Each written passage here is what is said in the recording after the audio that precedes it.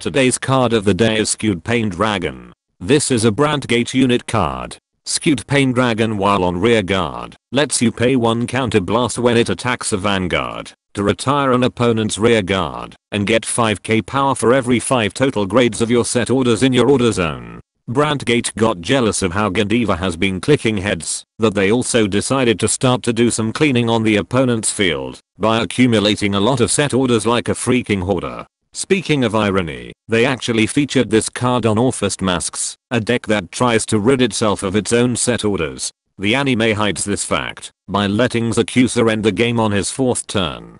Guess once the Masks hype dies out, this would still be a good tech in regular Orphist. Meanwhile, a certain scientist in a bikini just got herself a new way to be more annoying. And that concludes today's card of the day. Be sure to subscribe and let me know in the comments how you're going to mistake this for either Planet Wall Dragon or Violet Dragon due to the similar artworks.